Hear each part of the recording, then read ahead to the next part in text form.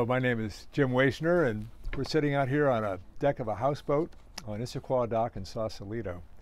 I'm the co-author, along with John Hewitt, of a COVID novella called the Roadkill Saga. And I'm going to read a sample from the book, but before I do, I want to thank Carolyn Parker and Drivers Market for setting up this video recording. Allow me to tell you a little bit about Roadkill. At the end of the reading, I'll say a few words about how the story came about. It's loosely based on a actual event, although emphasis should be on the word loosely. For now, what you need to know is that Roadkill is the story of a desperate escape by two women from a quarantine cruise ship at the beginning of the COVID pandemic. I'm going to read chapter 3. Before I do, here's a summary of who the characters are and what has already happened. Two middle-aged women, Monica and Allegra, are aunt and niece respectively. They're traveling on a luxury cruise ship called the Golden Albatross, which is cruising along the coast of Brazil when the pandemic hits. In Recife, Brazil, one of the other passengers becomes ill and tests positive for the virus. As a result, the ship is quarantined in port. Although the two women have made peace with the idea of sharing a cabin on a cruise, they can't tolerate the thought of being trapped together in a space the size of a walk-in closet for what they are told will be an unspecified period of time. So they devise a plan to escape and somehow make their way back to Mill Valley.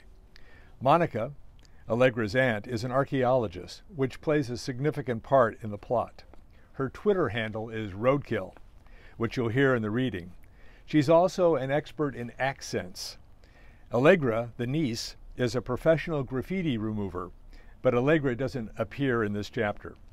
So far, in chapters 1 and 2, we've described their escape from the ship. But Monica and Allegra get separated. Monica ends up living in a jungle enclave with a Lego sculpture artist, an American expat named Spike.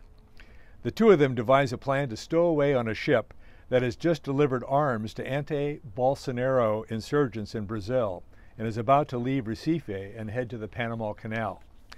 Chapter 3 is titled The Rusty Dutchman. "What now, Spike?" Monica asked, climbing the ladder to the finger pier in total darkness. "I'm connected," he said, sounding like Tom Waits coughing up phlegm. When he reached the top of the finger pier after her, he pulled out a Havana the size of a cardboard toilet tube and lit it. The smoke twirled around Monica's spiked hairdo. "Put that out," Monica said. "You stink enough as it is. And what do you mean connected? Like your fingers are stuck in a toaster, or you know someone in the mafia?" "Contacts," he groused. "I know a guy who knows a guy. Know what I mean?" "As a matter of fact, Spike, I don't. Spit it out. And I don't mean that literally." "There's a guy I know on a ship that's heading to the west coast via the Panama Canal. It might get us back to Mill Valley, wherever the hell that is." "What do you mean, us, you bulbous-nosed baboon? You think you're going with me?" "I just thought," Spike said. "Don't," she said. "You'll get a hernia." "Look," Spike said, "I'm thinking we stow away. You know, like hide on the ship." "I know what stowaway means, Spike. But as soon as I find my niece, you're on your own. So don't get any ideas about us, okay? Where is this ship?" "It's called the Rusty Dutchman. It's at the pier just down from the Golden Albatross." "This better be good," she said. The two waited until dark, then speedwalked from the riverside of town to the harbor via alleys and back streets to avoid detection. Monica knew that half the Recife police force was looking for her. The other half was sucking donut holes or collecting protection money. But soon the entire force would be looking for the woman now dubbed Patient Zero for the coronavirus in Brazil. They had to move as quickly as possible. When they finally reached the harbor, they ran across the open pier and hid behind a packing crate near the Rusty Dutchman. Monica looked up at the ship. "When was the last time this thing saw a bucket of paint?" "It wouldn't win a beauty contest," Spike agreed, "but it just might be our ticket out of here."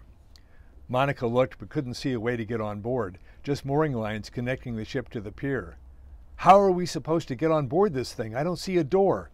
"I don't know," he said. "Look, Spike, I slid down a mooring line off the Albatross. I sure as hell ain't climbing up one. Don't worry, he said. I'll signal my friend. With that, Spike stepped out from behind the crate, whistled like a magpie in heat, then stood on one leg, gave a three-fingered salute, spun twice around, made a long-winded fart, and ducked back behind the crate. That was your signal? Monica asked. No, that was me passing gas. I'm going to signal now. Spike pulled out a cell phone and texted.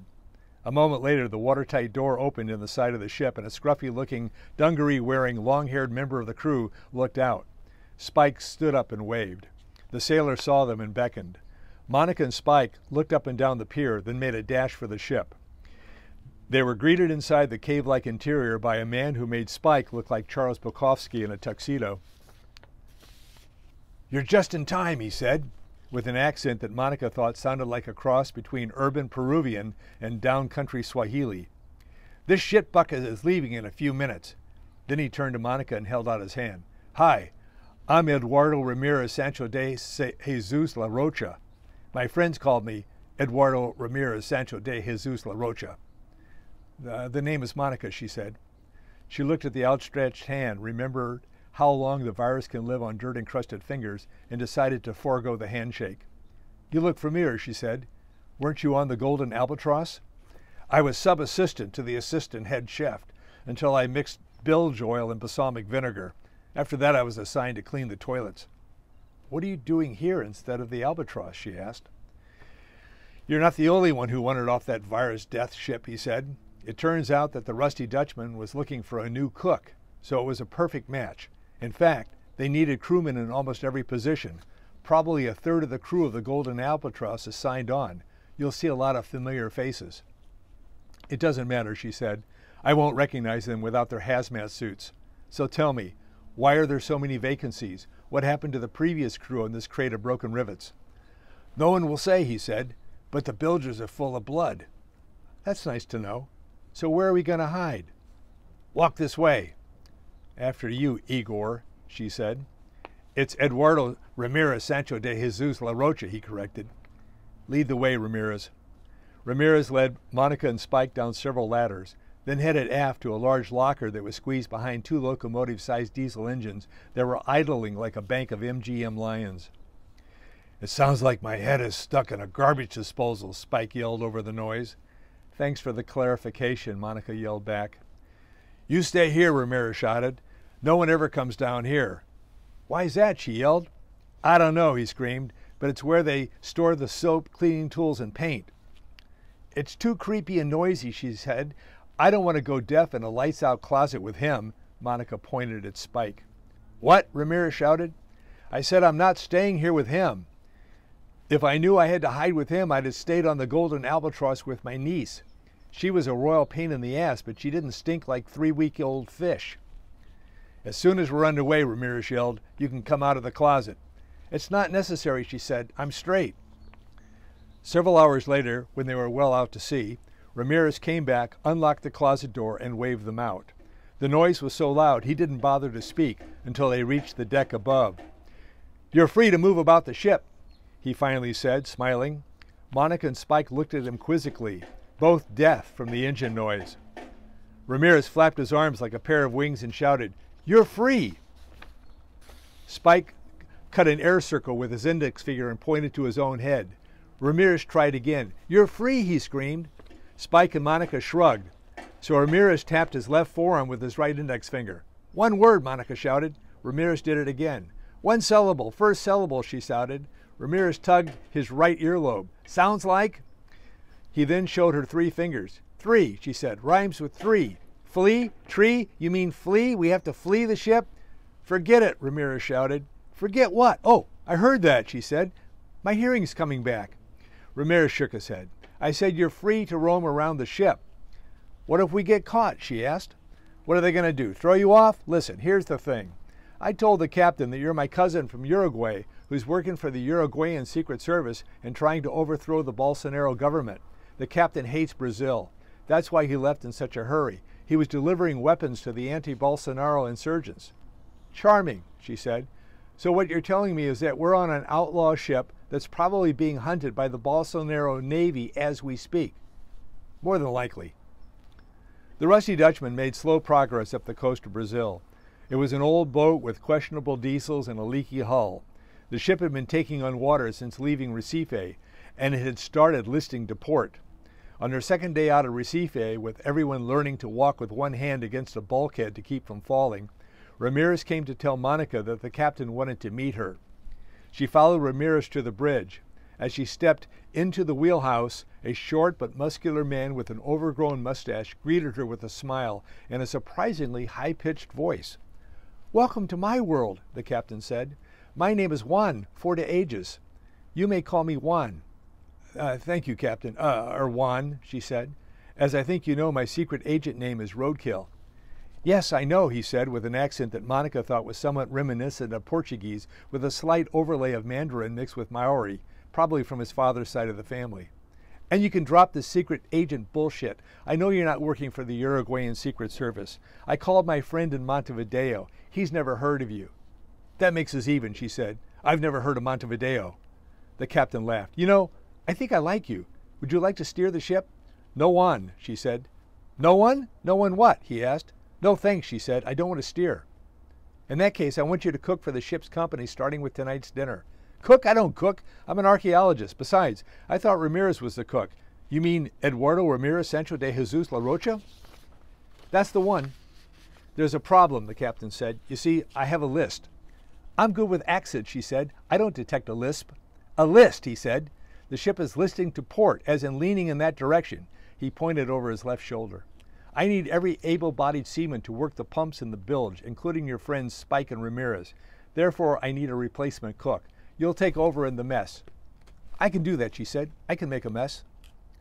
For the next week, Monica worked in the ship's mess 18 hours a day. It was the same menu every day.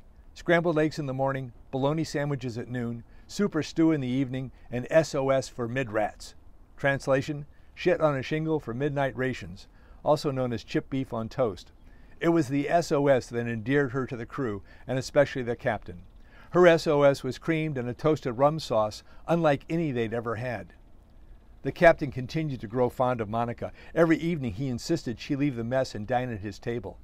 Since there was only one table, it was hard to refuse his offer.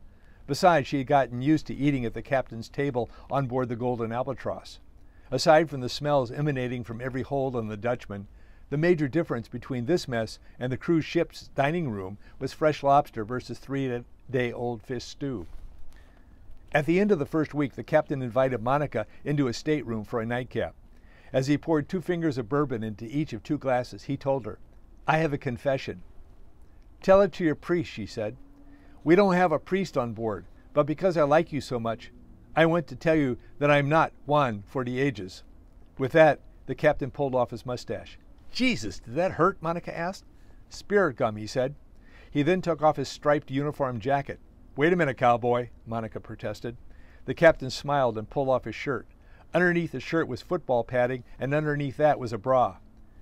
"Something tells me this is more than you've ever shared with a priest." "I am Juanita for the ages," she announced, "and never have I revealed this to anyone. You are the first, my love." Monica was speechless. "And now more than anything," Juanita said, "I want your body next to mine." "Hold on, Juanita for the ages," Monica said, thrusting out her arms. But before she uttered another word, Monica did the math, muy rapido, in her head. If she gave in to Juanita, she thought, she could sleep in the captain's cabin and not on a smelly swinging cot in the crew's quarters on a ship that was listing to port with grease balls leering at her every move. She might even be able to get relieved of mess duties. One more whiff of SOS, and she was certain she would jump ship and take her chances with the hammerhead sharks that trailed behind the ship for garbage. "I am holding on," Juanita said, clutching at Monica's shoulders, "but I am not a patient woman." "What about social distancing?" Monica asked, relaxing her outstretched arms. "I like it when you play hard to get," Juanita said, moving in to embrace her. That was the beginning of Roadkill's relationship of convenience. She had been right to speculate about her change in duties. The next morning, Ramirez was recalled from the bilge and reassigned as the cook, and Monica was left to roam the ship during the day as long as she bedded down with Juanita every night. For the next 20 days and 4,000 nautical miles, the journey to Panama was relatively uneventful. The Brazilian Navy didn't show up, and although there were frequent mutinous grumblings from the crew, No revolutions materialized. That's the end of chapter 3. I'll just tell you that Monica and Allegra are reunited in Baja following Allegra's equally harrowing adventure in the Amazon basin, where she finds work as an interpreter for a European logging company, even though the only other language she speaks, she finds work as an interpreter, and the only other language she speaks is Pig Latin. The two heroines are taken hostage by drug traffickers, survive a war between Mexican cartels, make it back to the West Coast, steal a number of vehicles, including a forklift, an electric wheelchair, 2 motorcycles, and finally a hot air balloon, in their quest to get back to Mill Valley. Just a word about writing Roadkill. As I said before, it was loosely, as in extremely loosely, based on a real story. John and I have a mutual friend who went with her niece on a cruise to Brazil. And in Recife, they did actually get quarantined. Somebody on the ship got the virus. And then while they were negotiating with the cruise company to get them back to California, John and I, we were in communication with them via email, and John and I started speculating on ways they could get back. And it ended up being an email chapter a day. John would write one to me, I would read it, write one back to him. And then when both the fictional characters and the real characters made it back, we put it together and smoothed the rough edges and made it into Roadkill. And I have to say, in all the writing I've done, it's the most fun I've ever had writing. And I've never worked in the absurdist genre. John, on the other hand, is the expert. He's written 7 absurdist novels. So this was my first. So that's it. Thank you very much.